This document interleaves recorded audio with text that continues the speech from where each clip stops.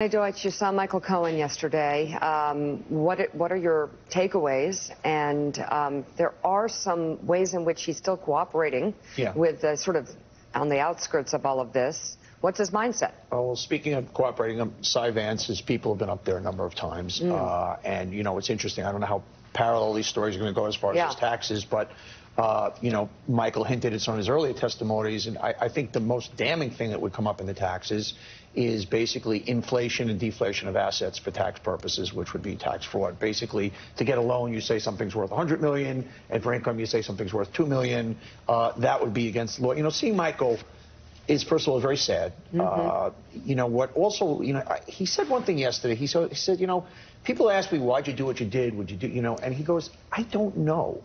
And to me, the interesting thing is I wonder if years from now, Mike Pompeo, various Republican senators are going to be saying the same thing. I'm not saying they're going to end up in jail, but Trump's effect on people and getting them to do things.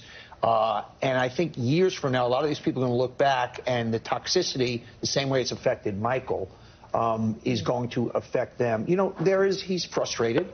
He feels he's in jail for doing something on behalf of somebody at the direction for the benefit of somebody, and that's somebody, that unindicted co-conspirator, is Donald Trump, of course, and Donald Trump and everybody else still runs free.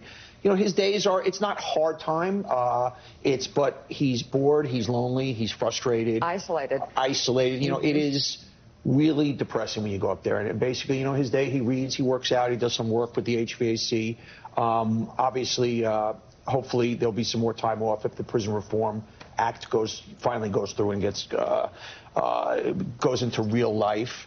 But it's easy, you know, we see Michael Cohen in a little box up there when you put, oh, here are the people affected by Trump, and he's going to jail for 3 years, and you forget it's a life. And obviously he broke the law and he's doing his time, but how it affects his family. And I was just really sad yesterday, but he's hanging in there. He's doing the best he can, but it sucks. Is he still involved in, like, to what extent can you say that he's still involved in any ongoing investigations? Well, he has. It's been reported that Cy Vance's people have been up there. How much of his time, how involved is, I'm trying to get to the... He's spent some decent amount of time with them. And I think he will continue to spend time with them. He, of course, wouldn't tell me what he's talking about. And is that about trying to get his sentence reduced, or is that just about trying to... Well, by the way, there's no... I know there's a big word, quid pro quo, out there. There's been no quid pro established. Obviously, in any cooperation, I'm sure that's what he's hoping for, but nothing has been promised. But look, Cy Vance is the last stand. Obviously, 30 or 40 days after Barr came in, those open investigations from the Trump organization, from the Southern District, suddenly stopped and went away. Cy Vance is obviously under a different tutelage, and be interesting to watch. Yeah, you got Paul Manafort, Michael Flynn. There's staggering stories here that, you know, it's hard to keep it all straight. Josh Gerstein, Roger Stone, remind us, where are we with that? Well, Mika, this is sort of a reprise. You know, 5 months after the Mueller investigation shut down, all of a sudden we find one of President Trump's top confidants getting ready to go on trial in federal court here in Washington for 7 different felonies. And what's interesting about this case is it's really the first one stemming from the Mueller probe that goes to the heartland of that investigation. Whether Paul Manafort did pay his taxes, didn't pay his taxes, failed to register as a foreign agent, is still a little bit at the margins of what Mueller was really investigating, whereas this trial of Roger Stone is about whether he lied about efforts he was making on Trump's behalf or the Trump campaign's behalf to be in touch with WikiLeaks and to try to procure release of Hillary Clinton's emails and Democrats' emails at the height of the 2016 campaign. So he's not charged with conspiring with WikiLeaks, but he's charged with lying about issues that, as I say, are really at the core of the Mueller investigation. Josh, there's so much going on in the orbit of President Trump, and you're good at synthesizing all this, which you've got the Roger Stone trial, which you're covering. You've got what's going on with the impeachment inquiry. You've got what's going on in the Southern District of New York. How much of this, just for people waking up and watching at home, comes close to touching the President of the United States, or could touch or impact the President of the United States as he approaches an election, a re-election campaign a year from now? Is there any chance that he will be mired personally in any of this? Well, I think he's certainly going to be referred to. Jurors are being told that this case has something to do with Trump. We expect some testimony, at least on the Roger Stone front, about a conversation that took place with Rick Gates and somebody on the phone in the back of a limo with then-candidate Trump, where he was told in advance about the planned release of some of these Clinton or Democratic emails. So we do expect the president's name to be invoked at the trial. Whether it's something that'll, he'll have to pay a political price for, 6 months from now or a year from now, I think we'll have to wait and see.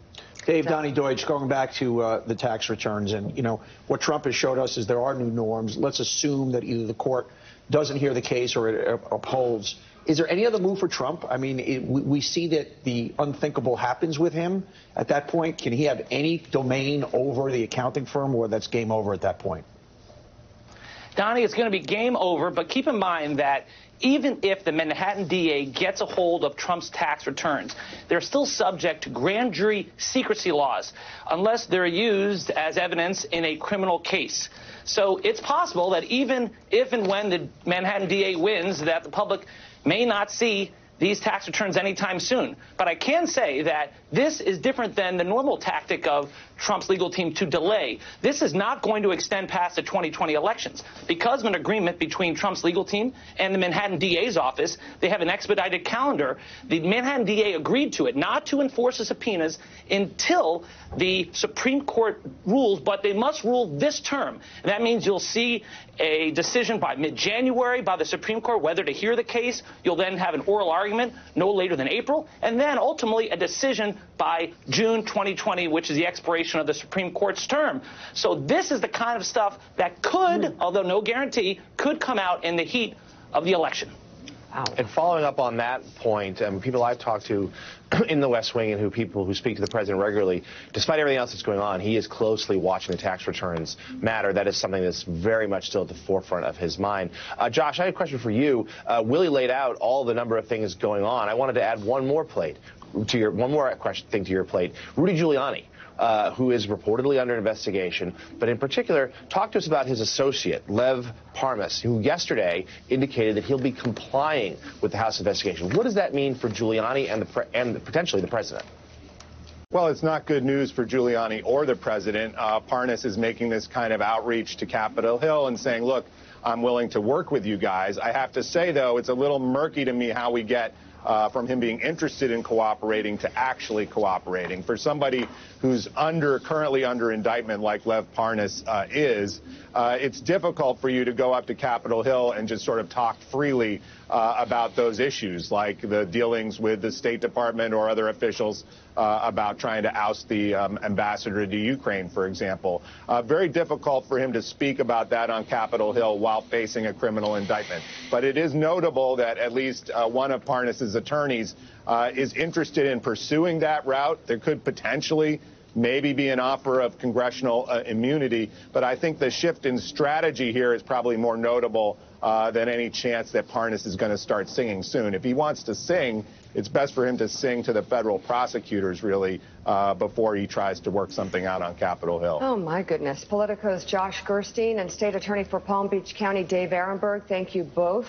Donnie, thank you as well. You look at this all, look at what we just talked about in the past 6 minutes, all these moving parts from his tax returns, Michael Cohen, Lev Parnas, Roger Stone, Karen McDougal, Stormy Daniels, possible payments that are campaign finance violations, and the growing mountain of evidence surrounding the Ukraine scandal. And you've got this president and his Fox News hosts talking about one thing, the whistleblower. And you get a sense of just like that seems unbelievably silly. What's and unbelievable is the Republicans. The Republicans that they stand by as men and women, and they go home to their families. And trash people. And they face their children, and their day will come. Their day will come. This is a moment in time. History will judge them accordingly.